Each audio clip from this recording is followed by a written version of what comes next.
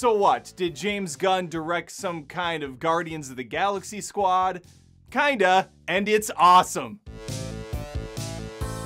The Suicide Squad, not to be confused with Suicide Squad, the first film of whatever this thing is, a trilogy, a saga, who knows? I mean, Fast and the Furious started out with The Fast and the Furious and later went to just Fast and Furious. This is doing the opposite, so now I'm completely confused as how things are named in this world. People have been throwing out the term soft reboot, and that's probably kind of appropriate, although there is some carryover characters from Suicide Squad, not the Suicide Squad, Suicide Squad, that are in this. Margot Robbie, of course, is back as Harley Quinn, and here I think Margot Robbie truly has perfected this character. Whether or not it's because she's more comfortable with the role, because she's done it a few times, she's more familiar with the character now, or because she has a more competent director leading the charge here.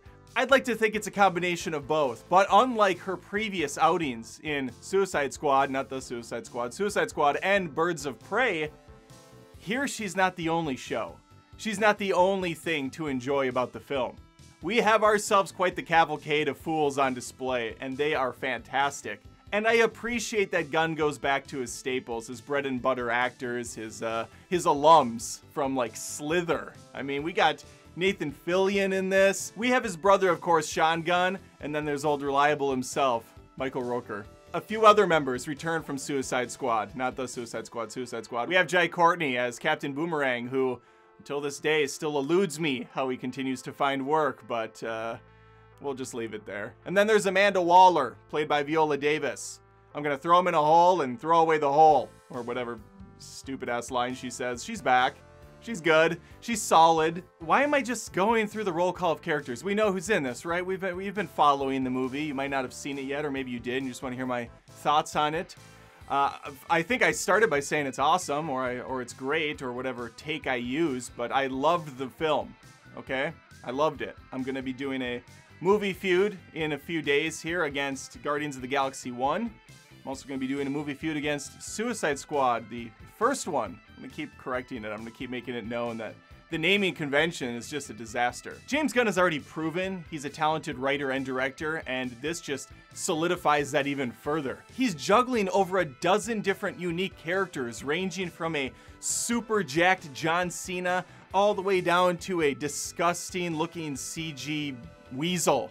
And then there's my personal go-to of the film, King Shark, voiced by Sylvester Stallone, who was also briefly in Guardians of the Galaxy 2. So James Gunn, he likes his actors, he likes bringing them in. It's not uncommon for directors, but I just find everything James Gunn does a little bit more fascinating, because even his acting choices aren't these A-listers, you know? Some of them are like way down in the D-listing, and that's cool, that's great. That wasn't disrespectful to Stallone. Stallone is A-list. He will always be A-list in my mind. That's Rocky Balboa.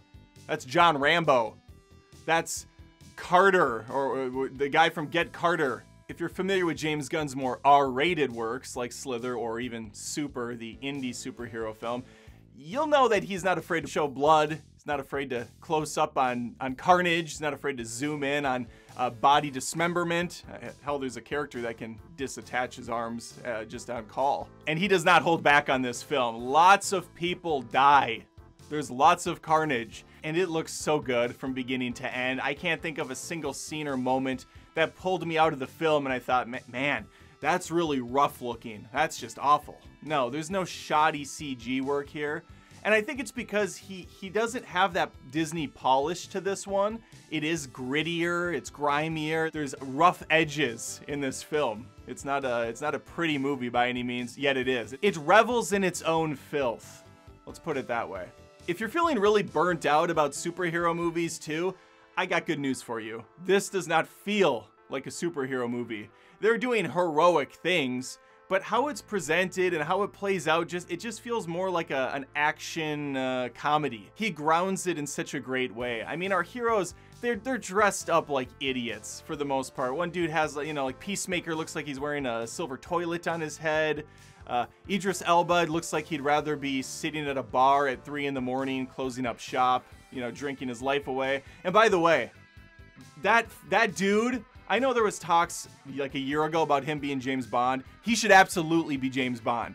This guy just oozes coolness. This guy just oozes smoothness. He's like a drink. He just goes down real nice, and I think he should be playing James Bond. If you're a parent wondering if your kids can see the film, well, maybe you should ask the parents in front of me at the theater who took their 4-year-old and see what that kid had to say. I don't typically judge, but I was having a hard time deciding whether my 9-year-old could see it because he really enjoys the first Suicide Squad, called Suicide Squad, not The Suicide Squad. I will not knock him for that. He's 9. He's not a grown adult that can understand the difference between a good, well-made film and a dumpster fire. And I want him to enjoy movies, so more power to him. We own Suicide Squad. We own that thing, and he watches it pretty. He likes Killer Croc, and I really want him to see the new one, but man, he's not ready. He's not mature enough to handle it. I don't really care if my kids hear swearing or excessive violence, as long as they know the difference between right and wrong, what you can appropriately say in public and how you can act, and my 9-year-old's just not mature enough to make that decision. My 12-year-old girl, absolutely. She sees pretty much anything she wants. But if you're on the fence, you should know that there is a good amount of swearing.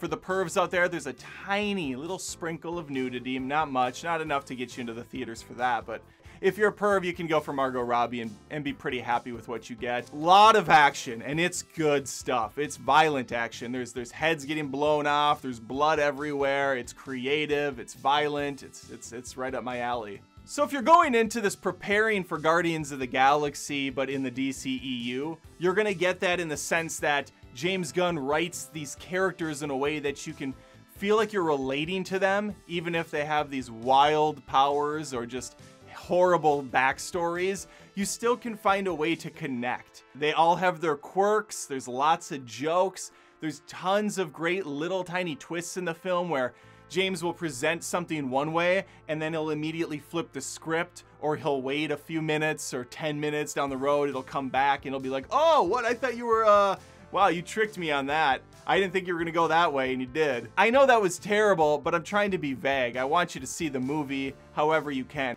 I was giving movies nonsensical scores at the end, but I'm not gonna do that anymore. I think I'll come up with a new system that's more like absolutely must watch or avoid at all costs sort of a thing, and I'll come up with something. I'll flesh it out. But for now, this is an absolutely must watch. How does this play into the DCEU, you might be thinking? I don't know. I don't really know what's going on over there. I think that they're just trying to make good movies at this point, and then down the road they can start bridging them together. That's me talking out of my ass, but that's what I would guess, and that's honestly what I hope they're doing, because that seems like the best, smartest approach. Those are my thoughts on The Suicide Squad, the sequel, kind of, to Suicide Squad, the first movie, Suicide Squad. The second one's got the at the end. If you agreed with me, leave it in the comments. If you disagree, oh, still, leave it in the comment. I'd like comments. That I think YouTube likes that for the algorithm. Like the video if you had some fun, subscribe if you haven't, and I'll hopefully see you around. Oh, hey, you're still here. Sorry, how embarrassing. I guess I could just promote my Patreon if you didn't know. I'm on Patreon at patreon.com/AdamDoesMovies. You can join there for as low as $1 and get access to my hit show, The Cringe. You can also join right here on YouTube via the join button. Hey, it's your decision. It's your life. Either way, I'm here. So, see you around.